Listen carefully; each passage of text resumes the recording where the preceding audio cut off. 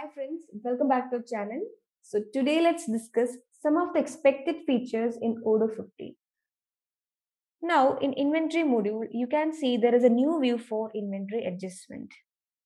So when you click on inventory adjustment, you can view the adjustment entries for each product. You can view the on-hand quantity. Okay. And you can click on set to update the counted quantity. And after that you can reset or click on apply to apply the changes.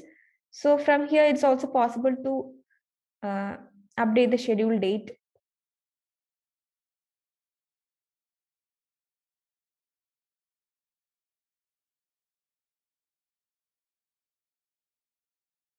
And for each entry you can also view the history.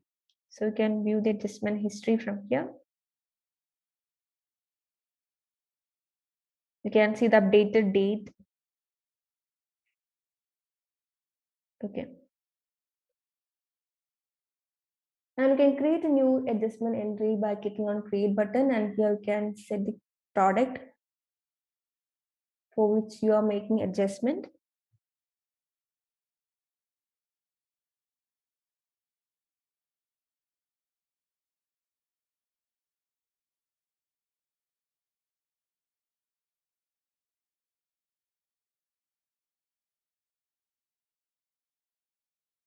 And when you try to update an existing record, you can see a message shown. You try to create a new record that already exists. That is, the existing record has been modified. So the existing record is modified. If you try to create that is same record again,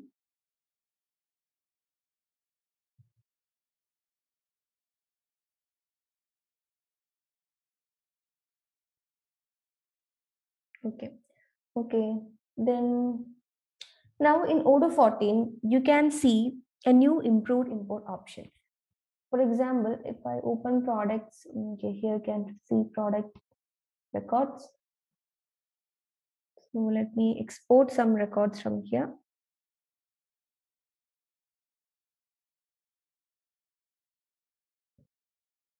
So select export format. Okay, let me add external ID. So I can update the record data. Okay, click on export and save it.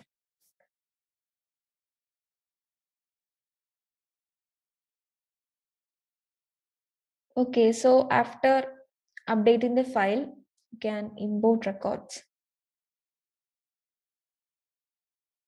So when you click on upload file, you can upload the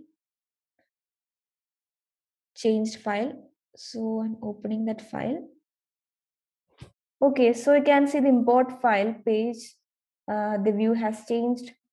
So here you can see for each field, you can see icon is given.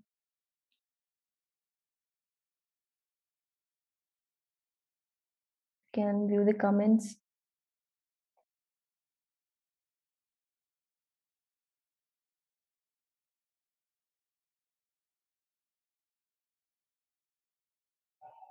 Okay, now you can see error below here.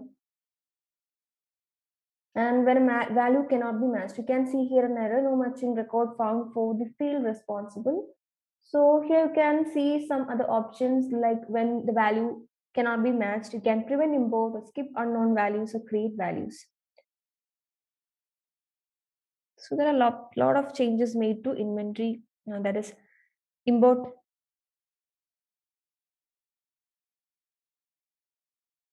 So a lot of changes is been added to import page. Okay. Now let's move to our inventory report. Okay, so here you can view the spreadsheet of report. So you can click on insert in spreadsheet to insert this report, regular report, to spreadsheet.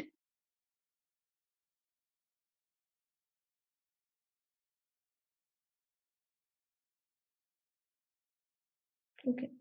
Now, in Odoo 15, you can see an option that is spreadsheet support real-time collaboration. So here we can view the number of users. Uh,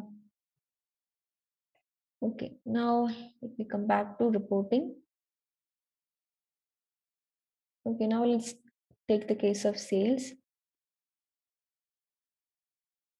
So in Odoo 15,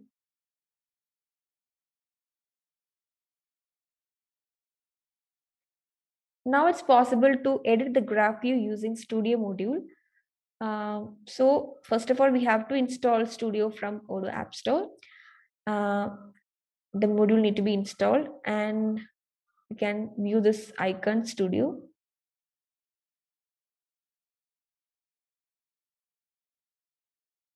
So now it's possible to edit the graph views using the Studio. Okay, so let me go to sales reporting. So here you can click on the Studio icon, and it's possible to change the graph view. So here you can sort it by descending or ascending order. You can use stat graph, access record from graphs.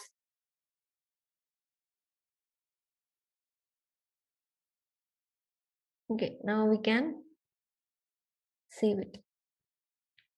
So when you close it, you can see the updated sales analysis report.